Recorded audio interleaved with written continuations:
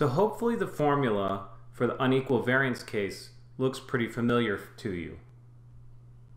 It's the difference in the means plus or minus a t-quantile times a standard error.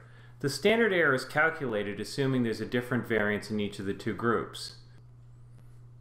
It turns out that if the x observations and the y observations are IID normal, potentially with different means and potentially with different variances, the relevant normalized statistic does not follow a t-distribution. Instead, it can be approximated by a t-distribution where we choose a rather elaborate formula for the degrees of freedom. Now, no one remembers this degrees of freedom calculation, and it's a very odd calculation because it doesn't just involve the sample sizes, but actually the estimated standard deviations and variances from the two groups. Nonetheless, if you plug in this potentially fractional degrees of freedom, you get a t calculation that very closely approximates the relevant distribution, which is not actually a t distribution.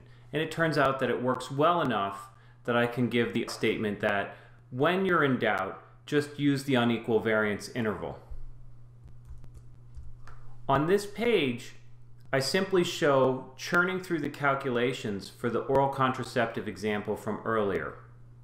You might want to go through this calculation just so you can at once convince yourself that you can plug into the standard deviation formula. Particularly, the degrees of freedom that you get in this case is 15.04. Nonetheless, typically when we want unequal variance t-test, we simply use the R command t.test with var.equal = false, and that'll do the relevant t-test with unequal variances and produce the relevant t-quantile with unequal variances. So let's summarize what we talked about today.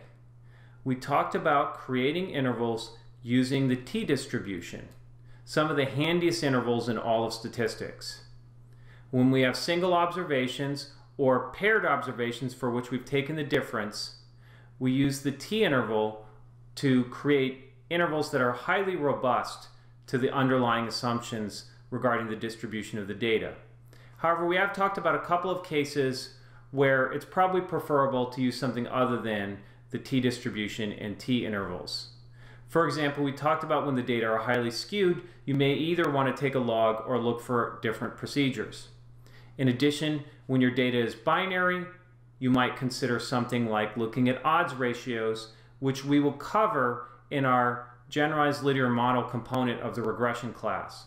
The same can be said for count data, where we'll talk about Poisson models and generalized linear models for rates, again in our regression class.